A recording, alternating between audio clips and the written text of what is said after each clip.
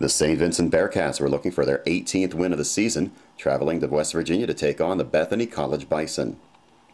B.J. McGill scored the game's first 5 points, and St. Vincent played well on both sides of the ball early, opening up a quick 10-point lead, 16-6. And it'll be Lionette leading the break. Challenges Watkins, who blocks the shot out of bounds. Inside pass intercepted by Treasure Colombe. Another St. Vincent steal. Defense has been outstanding. Colombe to Butler. Left corner McGill open for a three. It's up and down. B.J. McGill has 8.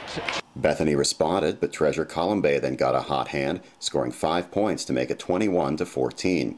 McGill to toss it in. Does left wing Colombe open from 17. Swish. Bethany closed the gap to 2, but Mike Watkins then made a statement.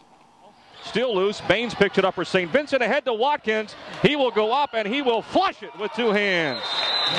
The Bison again fought back and took the lead for the first time after a pair of free throws with 3:26 remaining in the first half, 25-24, but St. Vincent was determined to take the lead back before the break.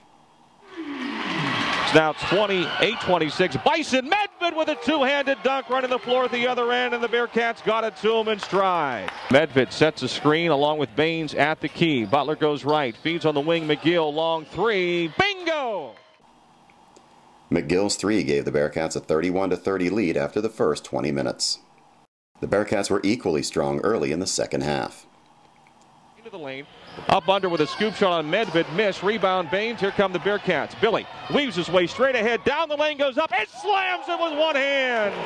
Oh, that's what you call coast to coast. Second half. Beckwith weaves his way down the lane. Goes up. Watkins blocks it. Brought down by McGill. And here come the Bearcats back the other way.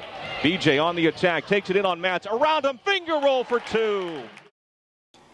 The Bison again battled and took a 40-39 lead 5 minutes into the half, before McGill hit yet another 3 as the lead traded hands again. With 12:50 remaining, Watkins took control of the inside game, scoring 4 quick points and coming up with a key block. Beckwith goes left, beats Baines into the lane. Up on Watkins with another block, and him over from the weak side to McGill. BJ in transition, stops, foul line, jump shot, good! Later, a putback by Joe Testa cut the St. Vincent lead to 5, 54-49, but Joey Butler then took over the game. McGill, BJ right to the baseline, inside a man, then back out front. Butler open for the 3, count it! McGill inbounding, left side to Butler. Left corner 3, good again! Dakota Matz back into the game. Delance Beck was stolen away out front by Joey Butler. Butler drives, hangs, scores! Butler scored 9 consecutive points, extending the Bearcat lead to 14, and St. Vincent rolled to their 18th victory of the season against just 3 losses with a 74-59 victory.